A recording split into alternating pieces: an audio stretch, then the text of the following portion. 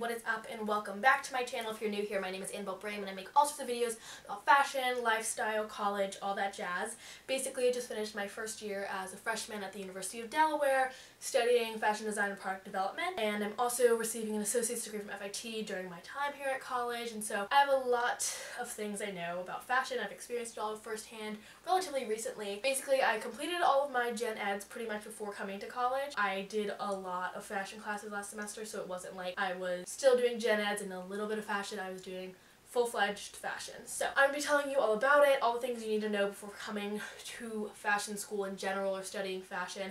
I am a fashion design major, but I think a lot of this also applies to people who are in merchandising or any other branch of fashion school, because I think it all goes hand in hand. So with that being said, subscribe down below to see more videos about New York City, college, fashion, all that jazz. Right into the video. A handy dandy list of everything that you need to know. Again, this is relative, like this is in my experience personally. With that being said, the very first thing is knowing your designers and brands. This should be like a duh, you would think, but there are so many of them, it's kind of hard to grasp it all. So like you may know like Gucci, Chanel, and all that sort of stuff, but like you need to know a lot. They're gonna be like asking you questions or things like that, like, oh, like what are your feelings about this designer or Jacques Mus, or like all these random designers you may have not heard of, and they're gonna expect you to know them, or if you don't know them immediately, going home and studying up on those designers and brands, because that is just very important. If they're your inspiration, they're the muse, someone who's done it before, you should be aware of the things within that field. So number two is what jobs are in the industry. While you may not know exactly what you want to do, I know I want to do my own fashion company, have my own business, and do that sort of stuff, but there's so much within fashion. So like in merchandising, there's buying, there's fashion illustration, fashion design, the actual product, like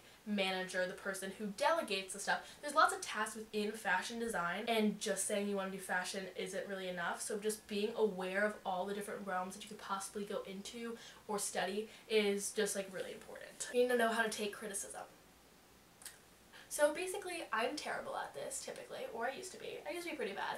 I used to just like break down into yours like before I came to college, so thankfully we worked that out before. But there will be a lot of criticism in fashion classes, fashion design classes, where you're presenting for the class and the teacher's giving you notes, other professors looking in are giving you notes, critics are coming in and giving you notes, your students, your fellows, your friends, all those people are going to be giving you corrections, notes. Some may be like, that is the ugliest thing I've ever seen, and you have to be somehow able to take with a straight face, use that information, and adjust your work, because not everyone's going to like what you're doing, but you need to be able to take the criticism and not get upset about it. You need to stay calm and collected and move on and use it to better yourself, which is really hard for a lot of people, so don't take that personally if you don't get that immediately. I mean, I guess it gets easier with time. My design classes, we have a critique at the end of every single class. You're getting plenty of practice in. Preparing to practice every single day. Every day. Your teachers will know if you're not practicing. This is illustration related, not necessarily expecting you to get on the sewing machine and whip out a new shirt every day, but when you're sitting drawing, you need to have some sort of creative motion, inspiration,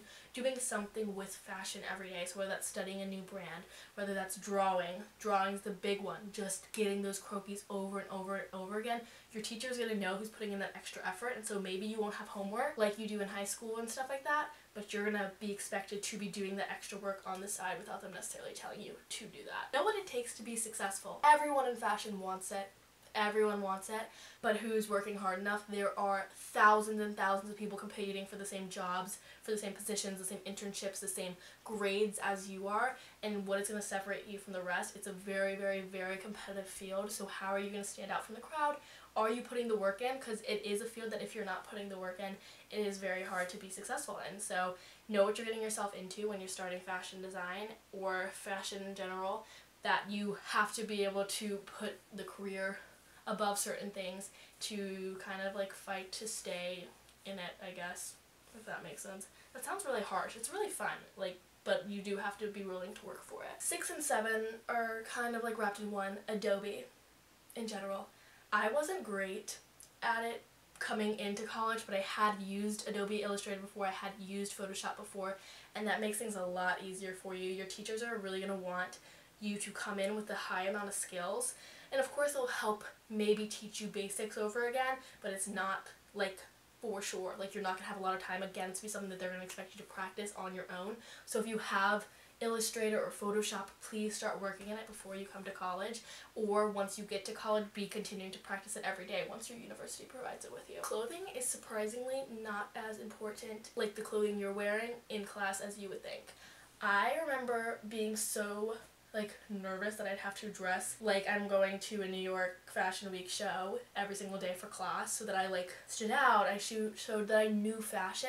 But after pretty much the first week, everyone is going through school in general and the weight of school itself, and having lots of homework, tests, and finals, and everyone isn't dressing for New York Fashion Week every time you walk into class. It is an added bonus. It's a really great plus if your teacher compliments your outfit. That's when you know you're really making it, when your friends are complimenting your outfit.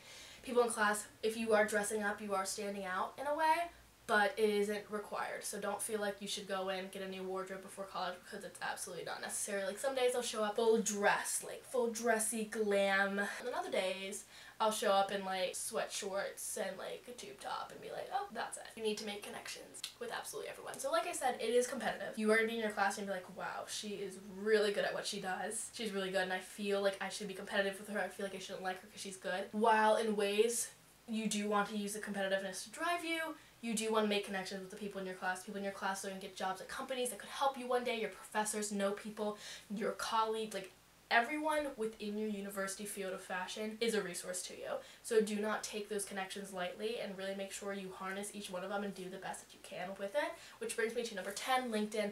My very first class for fashion, which was Intro to Fashion Business, made we had to create a LinkedIn profile and get it approved by our teacher, so that we could have people actively looking for us or seeing us when they're looking on UD pages or looking for interns or things like that. So if your school doesn't require you to do that, which a lot of them don't, I highly recommend before you go to college at least creating a profile and start following your school's pages. And with that being said, you don't be afraid to reach out to other people in those companies. So I've gotten to talk to people that working at Ralph Lauren, Tommy Hilfiger, Chanel, Gucci, just by reaching out to them on LinkedIn. So don't be afraid to do that. Projects take literally hours.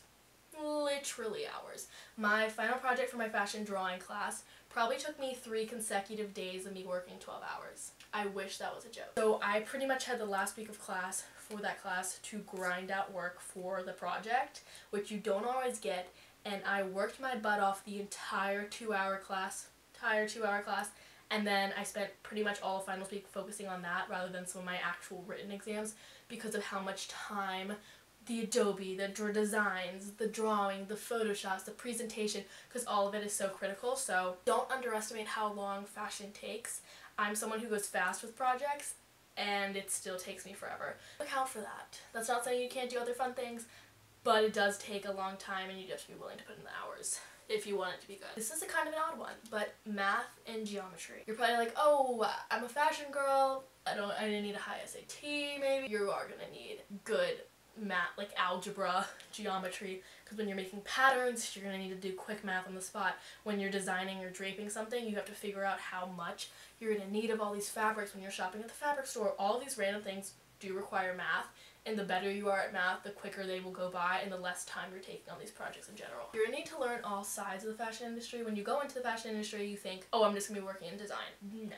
You're going to have to know the creative direction side, the photography side, the runway coordinator side. There's so many little things that you should at least dabble in for a minute. A lot of my classes did cover those, but I think it's also important to be willing to look into it yourself, because nobody likes a designer or someone who isn't aware of the other things happening, living in their own bubble, when there are so many factors going into all the designs, the products, everything you're creating. Knowing the difference between a BSA, a BA, and a BFA, depending on what program you are. So you may be like, I'm going to fashion design, but you may not know what type of fashion design. So I'm a BSA, which is Bachelor's of Science and Arts, I'm pretty sure. I don't know, it's something with science. So basically my major required me to do chemistry, calculus, all these higher up maths, and it focuses on textiles as well as fashion design. Bachelor's of Fine Arts focuses on a lot of art history classes and things like that along with fashion, and Bachelor's of Arts is more just the fashion design itself. Depending on what program you're in, depends on how much math and science you need, depends on what things you focus on. Number 15, the vocabulary of materials. Being able to say that this is a cotton weave, or that this is a rayon, or it's a synthetic material. You should be like learning those things. So whether you're just like looking on the back tags, knowing the texture, going to a fabric shop and just feeling them out, that's a really great way to do it. Knowing a little bit, so when the teacher asks you like, what do you recommend doing this project in, or you do a project with whatever you want, don't be the one who shows up and does it in like a tulle when it really should have been like a more of a satin or something like that. This should be a duh. You need to know how to sew. Typically, if you're in fashion school already, you will have already had to submit a portfolio of things you've sewn, things you've drawn, things like that, so you should already know how to sew. And if your school for some reason is like, we'll teach you once you get there, them teaching you once they get there is this much of sewing versus how much they expect you to be able to know by the next class. So the difference of learning those basic skills and then moving it into creating full pieces and garments on your own, they're expecting you to have that knowledge immediately taken into your bank, if this makes any sense. You just need to know how to sew. Do your research, do a little sewing before you get here. You need to pay attention and take notes. Everything stacks on top of everything. All of it you have to be fully aware of, or else it's going to pile up and you're going to have to go all the way back to the basics, and it's impossible to backtrack that far. So you're going to need to take good notes, pay attention in class. You really do need to be fully like zoned in and like knowing what you're doing and going over and practicing those techniques, because it does get harder as you go. Especially for things like my fashion culture classes or fashion history, the different decades of fashion. Take those notes and keep them. Number 18. This is my biggest one. Everyone's going to sit there and tell you you're doing an easy major, and it is the most infuriating thing you'll ever do, and I completely understand why it makes people so mad, but from a fashion perspective, it's not an easy major. A lot of people, especially like on TikTok recently, are like, oh, they're not really doing college, like they're just privileged and they're not doing actual work. And in some degrees, I can be like, yeah, people can see it as privilege. I sit and I draw for my class, or that can be how it looks from the outside perspective. I make clothes for my classes while other people are doing like mathematical equations. But like I said, depending on the type of degree, like a bachelor's of science, you're doing the same math and sciencey things as well, or you're just spending so many hours technical criticism, and you're just receiving so many different like challenges along the way. So it's not easy. Like everyone says, you have to put in the work. You have to be literally so driven. You have to retain all the information. You have to have techniques. And you're going to be, it's one of the few majors where I feel like you're completely criticized, like I said in the last one. It's so competitive, and so like while a STEM major or engineering is competitive, someone's not coming up to them and saying, I hate your work, or hitting things like self-esteem. So I don't know, it's easy in different ways, but I think it's also just as challenging as other majors. So don't let that discourage you when people tell you that. It is super competitive. I have no mercy when I say that. A lot of people, depending on where you're going to fashion school, in New York City, everyone says you're going to go in and you're going to know it's competitive. It's a very competitive school, especially FIT itself. But on the different end of like UD, I came to Delaware and they're like, we're not a competitive program. We believe in like really supporting your peers and creating connections, which I do believe that's true, but I think it's just the same as if you were in New York City. The people in your class, you are completely like judging in the nicest way possible. They can be your best friend, but you are judging them because you want your work to be the best, you want yours to stand out to the professor, you want to have the better grades, and it's competitive in that way because it's not like I said in engineering, if you're doing a problem or you're solving something, if you get to the same answer, it's not going to really look too much different than the person next to you's, but the person next to you's drawings could be 10 times better than yours, and it's just like a mind thing. You just compare yourself to it, and it is competitive, and you are fighting for positions, for winning titles, for scholarships, things like that, because it's such a smaller community, and so it is competitive. I will be the first to say it. Just go in, be prepared for that. Don't let that defer you from going into fashion or making friends in your group. I think having friends who are good is the best thing that can happen for you, because you'll keep pushing each other. Use that as a positive, not negative. Follow illustrators and companies on Instagram, so before you go to school, just be like looking at people. Love, write, draw. I don't know. There's this one illustrator who I love, highly recommend if you're into fashion. Following her account, just following big brands, companies you want to work with, just so that you are constantly intaking fashion when you're doing things like sitting on your phone or on TikTok and stuff, so that when you're talking in class, you'll be like, oh yeah, I saw Ralph Lauren put out a new line with this new biodegradable material, and just gives you talking points throughout the day. Start building your resume right away. People are going to be looking for internships, jobs. Like I said, since the fashion industry itself is so competitive, you want to be one of those people who has an outstanding resume, portfolio, things like that. So immediately once I got to college, I joined Synergy, which is our fashion club. This year I'm going to be serving as vice president. I'm part of the Runway for Dreams that just started, and I want to get more involved with that because I actually really like that. Partially in the fashion merchandising club, and then the American Association of Textiles and Colorists. That is what I'm also a part of. I always volunteer for stuff within my department. Whenever an opportunity or internship comes up, I'm the first to raise my hand. I am the NRF ambassador for my school, so the National Retail Foundation. I have a lot that I'm doing related to fashion, plus my other outside activities like club gymnastics, and my camera cut out. I have clothes on. I didn't know if that was not communicated after looking back at the video, but I do have a tube top on. I'm not naked, YouTube, so basically what I was saying, I was doing club gymnastics and UD theater. I have other things on my resume, but fashion's obviously my main concern. This is easy, but just know your measurements. They're going to expect you to know what you need to get for like patterns. Like our first basic project was like creating a shirt. We needed a pattern. Just know your sizing. Be your professor's best friend. I have no shame in saying this. Make friends with your professor. Like, go to office hours, talk to them after class, ask questions if you have them.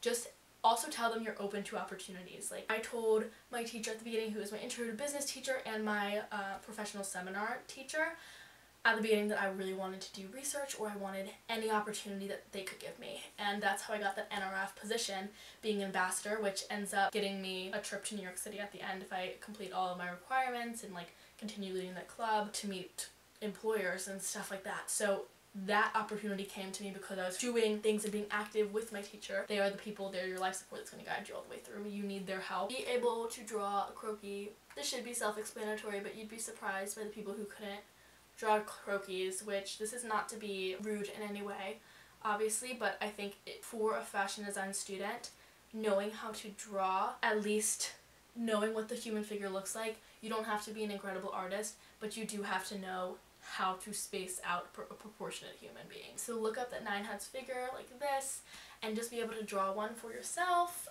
It can have a little style to it if you want. I have a lot of style in mine, but just be able to know how to draw one. Obviously it's going to get better once you get there and are working on it more, but know how to draw one. This one can be the most frustrating thing about being in fashion. Talent doesn't equal opportunity, and hard work doesn't necessarily equal opportunity. Talent plus hard work equals more opportunity, but it's not a guarantee. In fashion, you have to do all of it. You have to be putting yourself out there. You have to be open to opportunities. You have to be working hard in your classes, but then again, you also have to be practicing every day and have some sort of talent. You do need to have something. There needs to be something there that you're working towards or working hard at, because unlike other majors, I'm not hating on STEM majors. I love STEM. Big STEM fan, but this is just an example. I'm a chemistry major, president of the chem club, and top of my class. That equals them a spot at a nice company, or working in a firm, or working wherever chemists work. It's something that is going to equal them in, because that's just how it works. For fashion, it's not like that. You could be the top of your fashion class, but you need to have that talent and creativity piece, and you need to be what the brand's looking for. The hard work has to be there. You have to have other things. A ton of other people are fighting with the same things that you have. You have to make yourself stand out. You have to push any opportunity. It's not an easy road, but if you work hard and you have some creativity, some spark in you, you have a better chance of getting the things that you want. That's actually it for today's video. I know this video sounded very harsh, and I'm sorry about that. I did not mean to like fear the fashion into you and think that, oh my gosh, this is going to be scary and hard, because it's not. I mean, it is going to be hard. It's not scary. It's a lot of fun. You have to work for it, but you're working at something fun that you like. People in fashion are passionate about fashion, and you're surrounded by other passionate people, which for me, I did not have that really in high school. I love fashion design. I love the work that's involved with it. I love the competitiveness, and I'm just so passionate about it. And so if all those things align with you, you'll love it as well. Good luck. It's gonna be such a fun journey. With that being said, thank you guys so much for watching. I hope you are so excited to start fashion school, or if you already started, I hope you're enjoying it. People coming in the fall, good luck. Let me know if you have any comments, any questions, leave them in the comments down below. I'll answer them as fast as I can, or if you want a really quick response, DM me on Instagram, and we can work that out. But with that being said, thank you guys so much for watching. Subscribe down below if you haven't. This video, big thumbs up if it helped you in any way. It really helps me, and I'll see you guys in my next video.